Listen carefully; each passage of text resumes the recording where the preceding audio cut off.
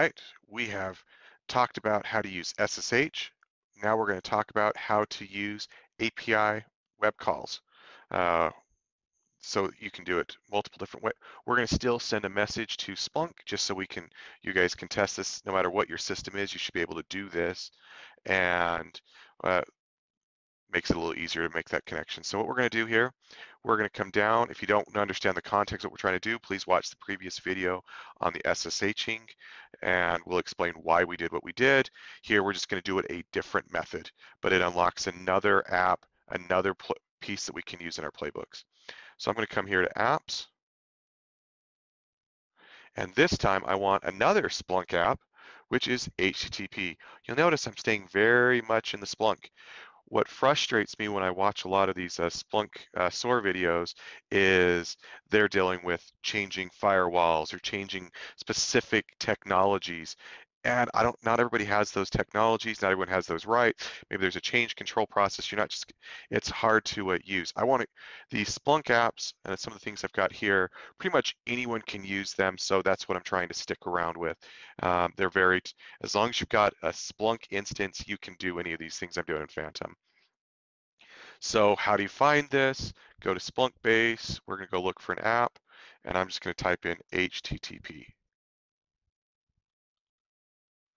Or not have it search, whichever way it wants to go.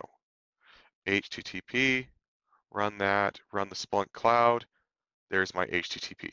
Download it, install it, you're good to go.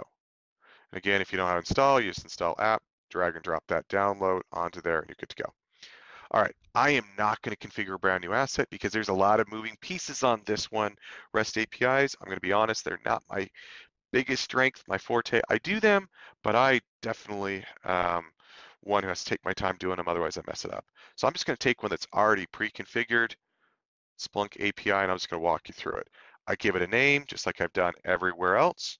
I can give it a description if I want. Once again, asset settings, that's where all the magic works. And here you put your base URL for making the queries. Well, I'm using my 119 machine. I could put whatever one I want in here. This is an example. If you're going to make web calls to somewhere else, you're going to need more than one asset. So if I want to call out to my dev box, my 155, I would need to make another asset and put the 155 stuff in here. But that's one of the reasons you might have more than one asset.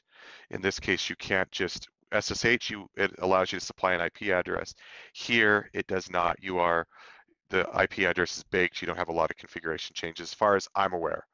And then, again, what it's doing, it's using the services messages. We can see that by looking at the code. You're just basically taking the piece right after the IP address there, and you're throwing that in there. So that's your endpoint for connectivity. And then your authentication token, just leaving that alone. It's a phantom auth token. And here is my username, admin, and then I put my password in. If you were using OAuth, things like that, you could use those. And anyway, so I'm going to test my connectivity.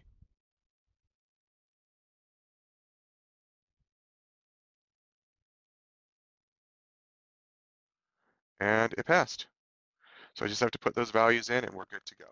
All right, let's see this in action. And again, I'm going to be referencing my other one just so I don't mess it up, but because there are a lot of pieces there. Come on, give me a drawing, and I'm going to draw another part out here, and it's going to be an action,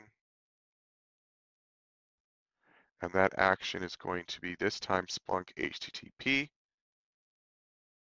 I'm going to post data. So actually it looks like I can use a different location. So you may not need multiple assets. My bad. Nope, I was wrong. So that's where you take that services messages. So it's already built in the IP address with the port 8089, but you're going to have to put your location piece in there, and in the body, expand that out.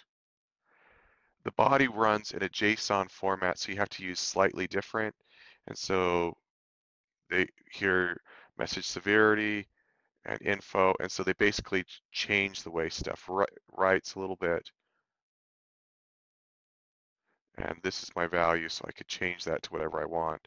But um, this will be the message that's written, message and severity. So there we go. That's how I put that information in. It's a slight modification. You can't just use the -D, but value, that's your name there, name, severity. Unfortunately, they don't use the exact same name.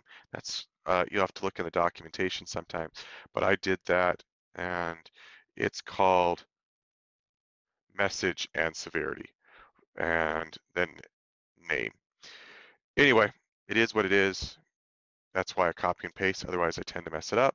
But I'll leave that there so you can use it. Okay, we don't need to verify the certificate. That makes the -K on there. And we are done. And so, oh, I didn't actually copy that. My bad. Come over here, grab the body, paste it in the other one. Remember to remove the hit this and hit done. Now we're going to turn this one off.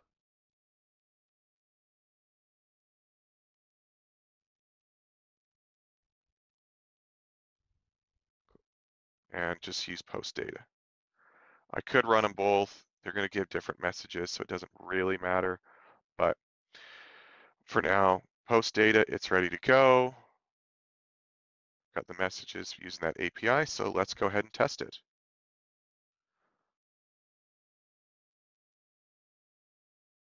Close that. I have to hit save. You can't run the debugger until you've hit save. All right, not sure quite what happened there. I just did a recopy and paste. Everything's the exact same. I think I had a space somewhere in here that I didn't see, an invisible spacing. Anyway, it works. I can hit save, close this, run the test. Everything's successful. Give it a second, jump over, testing new, and we should be getting a message popping any second. There it is, test message.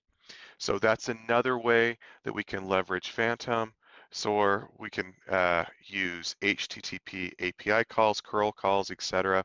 And it's not curl, it's API, and use and be able to access remote instances, make changes. In our case, we're sending notifications back to Splunk. Anyway, I hope this is helpful. I hope this helps you move past being a lame analyst to a Splunk ninja, and hope you'll continue watching the videos in this playlist. And feel free to give comments down below if you've got any questions or concerns or things you want to see. And hope to see you back later.